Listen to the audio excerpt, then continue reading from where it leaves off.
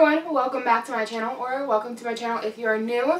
Today I have an Aldi grocery haul for you, and this is a bit of a healthier food haul, I think. We're getting a gym membership, trying to do things better, so trying to buy more whole foods instead of processed foods. So let's go ahead and get on into it. So start off with, we have a head of cauliflower, and all of the prices will be listed up here somewhere, so you guys can see how much we paid for everything. I think we paid $113 total, but prices will be up here somewhere. So we have one head of cauliflower. We actually got several heads of these, but here's one of them. Bag of russet potatoes, and at Aldi's it seems that most of their potatoes are like $2.99. So even if you're not going to go through a 5-pound bag, it's almost more economical to buy the 5-pound bag, because otherwise you get like a 2 or 3-pound bag and it's still the same price. So might as well get the big ones. So we also made a quick stop at Walmart. I wanted to get some things for making fruit smoothies in the morning. So I picked up some vanilla Greek yogurt at Walmart. And I also got one more thing, but I'll show that to you when we get to that bag. We got 2 things of Caesar croutons. Not the healthiest thing in the world, but we really like them on our salads. A few things of fruit juice. We have the 100% juice mango passion fruit. And this is going to be for making our fruit smoothies in the morning. And then there's also 2 things of 100% apple juice from Simply Nature. And a box of Frosted Flakes. My husband loves these, so he went ahead and picked those up. We also got some bananas. My Aldi's only have like super green bananas, so it's going to be a couple days before we can eat these. But that's okay, at least they won't go bad too quickly. And we also got a gallon of whole milk.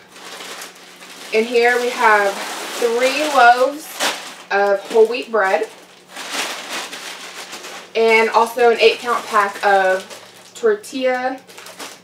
flour tortillas. We've been loving these for making like chicken Caesar salad wraps. They're so good. So from Walmart, we also picked up a bag of frozen fruit. This is for the smoothies. And some curtain hooks. So instead of potato chips, I am trying to move over towards more snacking on like nuts and carrots. So we picked up a thing of salted mixed nuts. Getting the unsalted obviously would have been a better choice, but slow baby steps here. Okay, this is still better than regular potato chips. We got 2 packs of lunch meat. We got chicken and turkey.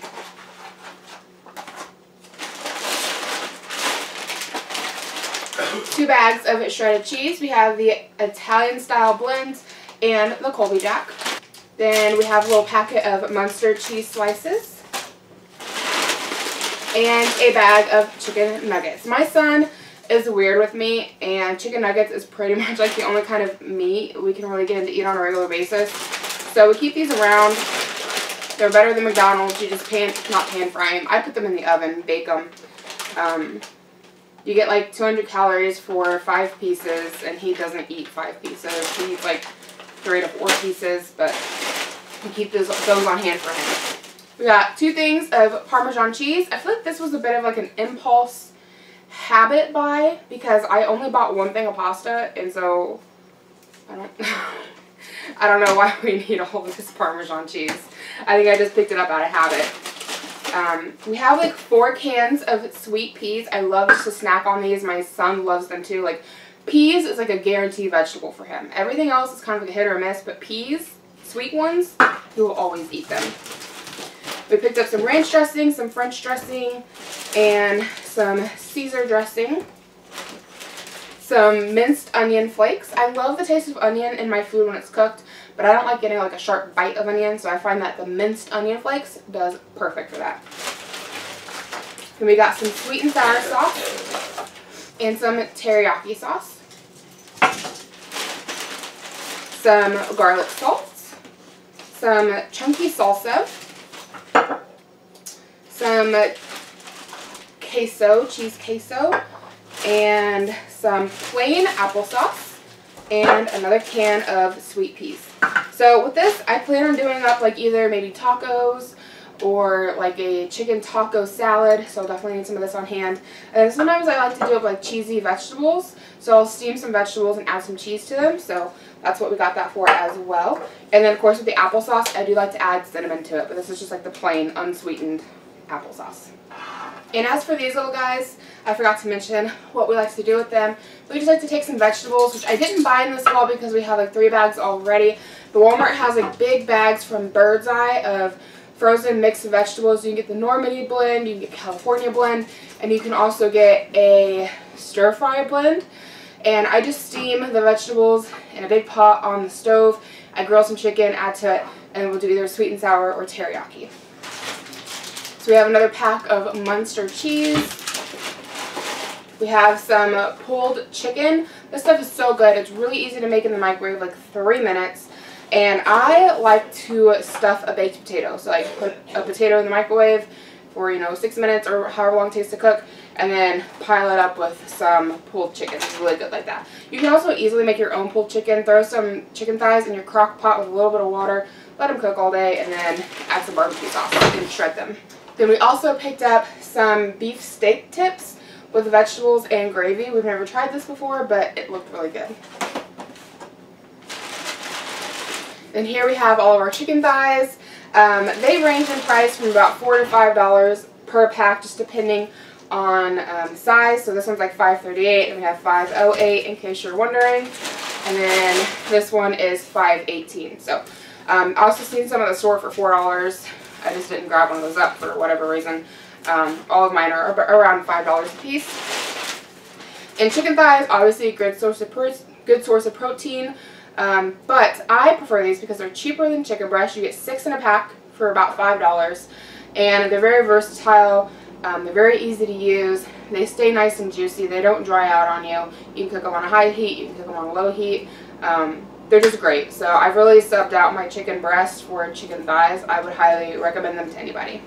And anything you're going to do with chicken breast, you can do with chicken thighs for half the price. So I had to get me some kind of a pasta. So we got some cheese ravioli because I can't quit cold turkey. But this is what we got, with some cheese ravioli. So those will be good to have on hand. If I'm just not feeling like cooking and want something quick and easy, those are nice to have on hand. And I think you get like 4 meals out of it. So, there's 5 servings per. So, definitely feed us all 3 for like 1 meal as a family, and then I'll leave like 2 leftovers for like lunches or whatever. Got another thing of chicken nuggets. And then about 1,000,001 bags of steamed mixed vegetables. They're frozen, and then you put them in the microwave for about 5 minutes. So they come with like corn, peas, green beans, and carrots. My son loves this stuff. They also sell just your frozen basic green beans. My husband and I like those. My son will eat it. But strangely enough, he'll eat pretty much everything out of here. He kind of picks around the green beans, but he eats the corn, the peas, and the carrots. So we've kind of moved over to buying these. But it's just the vegetables. They're flash frozen. You put them in the microwave for about 5 minutes. Can't get any easier than that. They're a great side dish. And I like to add a little bit of garlic salt to mine. But we have them almost on a nightly basis. And we have 7 packs of them. That should last us a good 2 weeks. Okay, folks, we are down to our last bag. So rolling out here, we have a head of lettuce. I think there's 2 of those guys in there. And we have a bag of baby carrots, great for munching on. And then our dog also really likes them. Fun little story here. Every night she needs to go to bed. We need her to go to a crate. We get out a couple carrots and we tell her to go to bed. And she runs for her bed because she knows she gets her carrots. So they're as much for the dog as they are for us. A second head of cauliflower. And one baby seedless watermelon. So if you guys are curious how I use my kitchen food saver, I will link a video down below in case you're interested in getting one. I love the one that I have. The name of it is slipping me right now, but I do an entire tutorial on my kitchen food saver. And what it does is it vacuum packs my food into little packets, and then I can freeze them. So I love to do that with my chicken. It helps it keep for, a couple months. And I also like to do it with my cauliflower. I'll just chop it up and stick it in one of the little vacuum pack bags, seal it up, and then it's good to go for a few months. because I know cauliflower is one of those things. It's a little bit of an expensive vegetable right now. It's close to about $2 in my area, and they can only keep for about a week. But we love having cauliflower on hand for doing a cauliflower mash. So when I showed you guys the beef tips, instead of doing regular mashed potatoes, we'll probably do up some cauliflower mash. But if we don't eat cauliflower mash within the week, it goes bad. So freezing it really works out. So that video will be linked below if you want a tutorial on that. But otherwise, that is it for my video today. Thank you so much for watching. I hope you did enjoy. If you do like my Aldi grocery hauls and you want to watch more of them, I'll leave a link to the playlist down below, so definitely go check that out. And I'll see you guys in my next video.